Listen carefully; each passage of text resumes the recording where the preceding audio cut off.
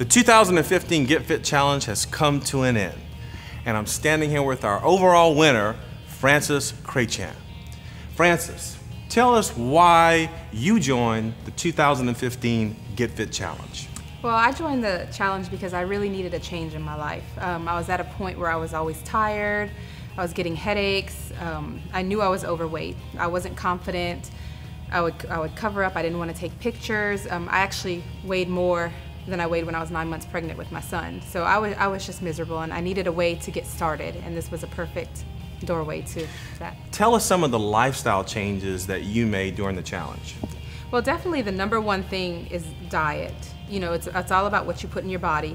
I tracked everything I ate, but not just for tracking for calorie purposes, but tracking for health. You know, like I learned to read, well, I knew how to read nutrition labels, but I started reading them again because you'd be surprised, things that you think are healthy sometimes aren't as good for you.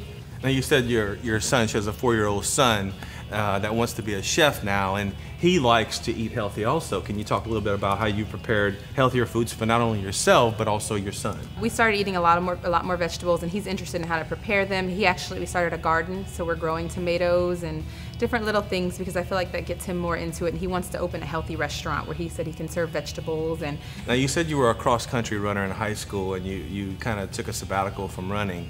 There's a lot of people out there that were athletes that want to bring back the athlete in them.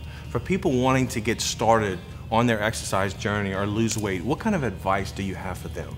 I would just say to start somewhere. One big thing that helps is joining a gym, because once you get here, you're going to do something. You know, the hardest part is getting started, but even if you can start off walking a mile, start off, you know, and find something you enjoy. I enjoy running.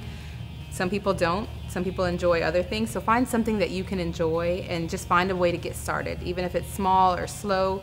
When I first started, I was running really slow. I was kind of self-conscious about it, and now I'm getting faster and better, and it's easier. Awesome, great. Take it from Frances. Take her advice. Get started, start a program. Eat healthy. Maybe do it with your son or your daughter. And don't forget, keep fitness first.